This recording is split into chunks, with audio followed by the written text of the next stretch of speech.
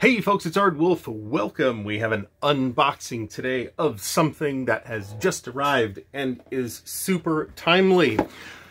Sacred Oil. This is the third and last volume in the 1985 series from Thin Red Line Games, an Italian publisher. This series started with 1985 Under an Iron Sky and then continued with 1985 Deadly Northern Lights.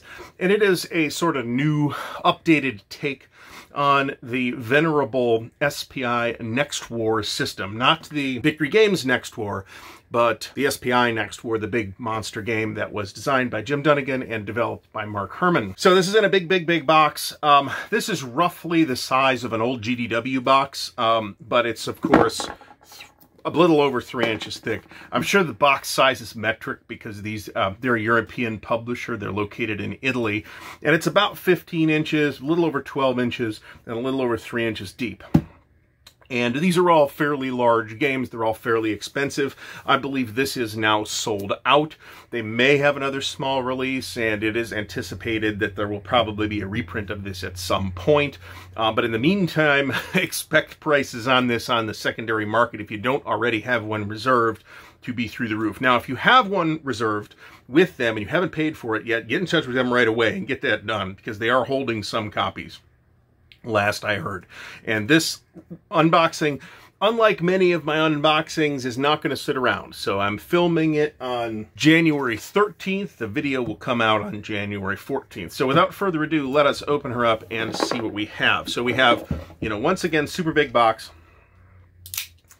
and blank box back, as was the case with the other volumes in the series as well. These are super handsome. The counters are really nice. The print quality is really nice. I like where they have gone with these graphically, which simultaneously seem like modern graphics while also being a callback to SPI graphics, especially the counters. So let's try not to fart this up. So this is the Middle East, right? This is the situation that kicks off the entire 1985 scenario. And so this game has the rules to combine the other two volumes in the series into one truly enormous footprint game. So we have a wad of baggies, which will go with the other wads of baggies. We have a big deck of cards, and so the cards are kind of interesting. I think those familiar with the old Persian Gulf game from Game Designers Workshop will find that this looks similar at a glance, where you play the event cards and you gradually build up into a conflict.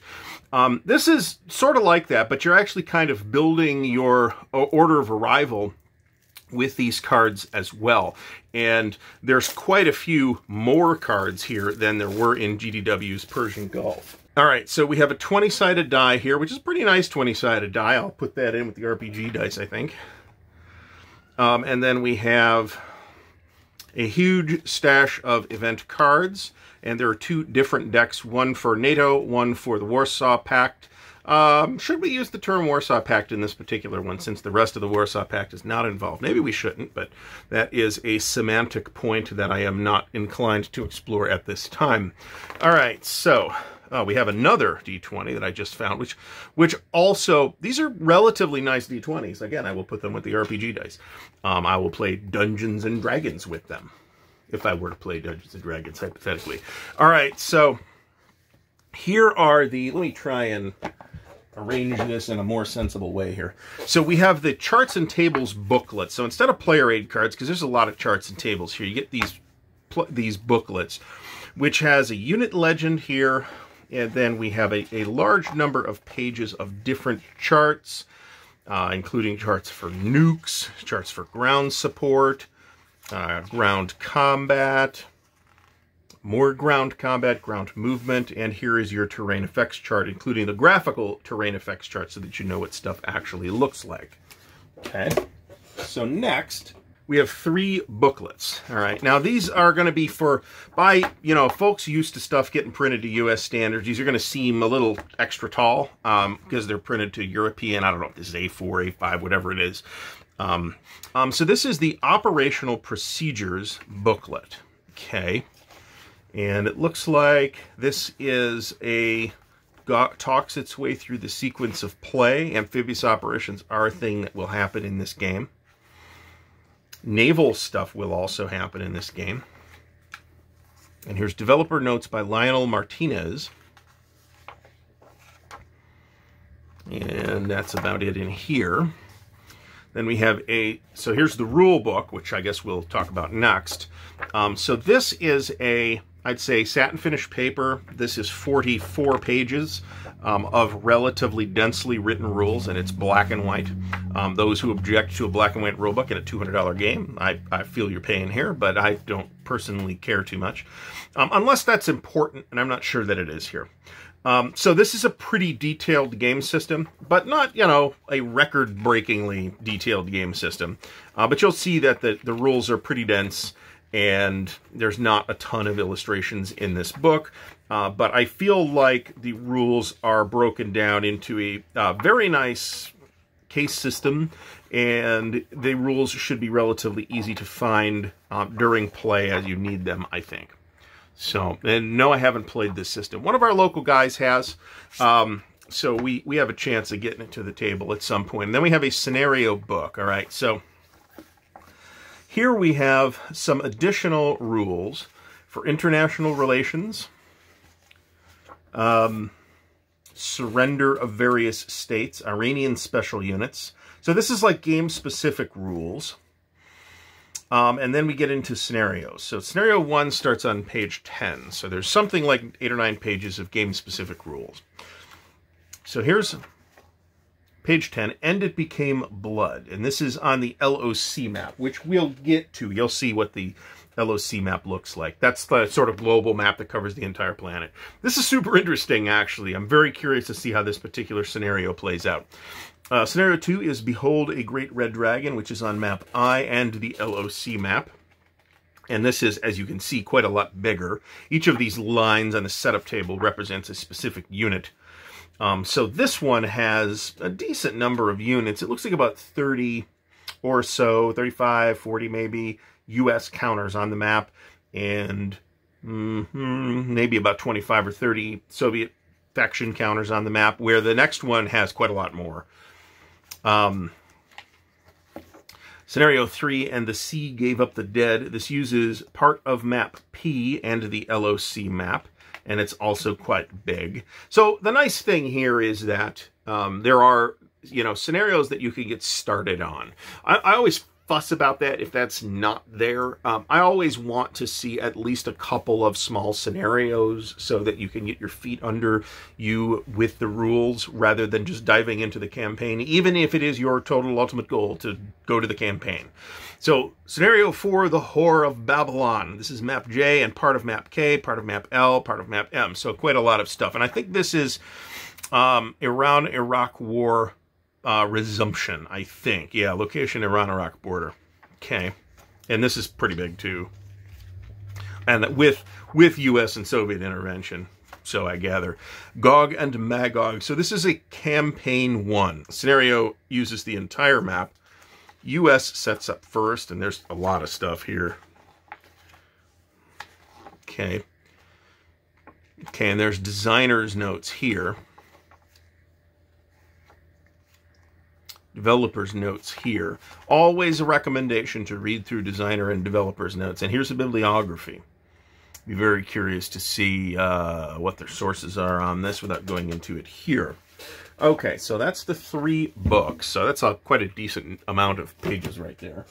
All right, next is a whole bunch of player aids and displays. So Soviet, okay, so air superiority areas, Soviet faction naval display, Iraqi bases, Soviet faction bases, another air superiority tables display, presumably one for each side, a US faction naval display, Iranian bases.